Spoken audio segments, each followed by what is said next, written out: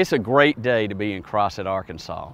On behalf of the Crossett Economic Development Foundation, I am pleased to announce the creation of 70 new jobs by Cynergy Cargo trailers. My wife and I, we started the business in 2012. Most of the cargo trailers we manufacture right here in South Georgia, and we are so many manufacturers here, and we just try and expand to another state. That's our goal, making some Crossett bigger. Cynergy Cargo chose our industrial park in part because of our location and proximity to rail.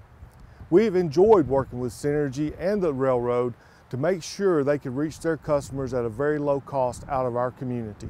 Y'all been working with us, and that's something that we are really appreciating, and that's just the beginning. This announcement would not be possible without the assistance of Governor Hutchinson and our partnership with the Arkansas Economic Development Commission. And I want to congratulate Viegler on the expansion of Cynergy Cargo.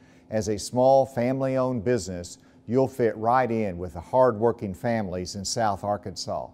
Your announcement is a wonderful, bright spot and a needed emotional boost for all of us during these challenging times. And way to go, Crossett. This announcement would not happen without the support of our local citizens. I feel the support of this community as we go out to seek new companies to come to Crossett, provide jobs and new opportunities for our community. So take a moment and join me in celebrating the 70 new jobs in Crossett.